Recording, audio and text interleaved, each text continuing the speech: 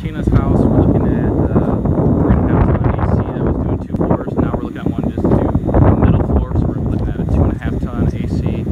We need to move this within 10 feet of the wall, so we got to bring this in over towards the middle of the unit. We want to put vibration pads underneath the unit and above the 4x4s. New disconnect, probably make this into a junction box, or put a junction box in place of the disconnect, bring that over, and then leave the existing 4x4s. That's very important to her because they just got done redoing the roof, so they don't want any hiccups with that. So leave the 4x4s. We're just going to extend 2 more over this way to set them on, extend the line set, put a new disconnect on. We got a crane that's got to get up here. This will sit in front of the building.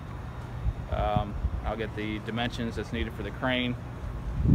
It has a newer coil, but it's an R22 refrigerant running through it, so we basically are going to take the coil out, slide ours in, and put our new cover plate on the front of the coil, and that I'll show you when I get downstairs. But pretty simple installation.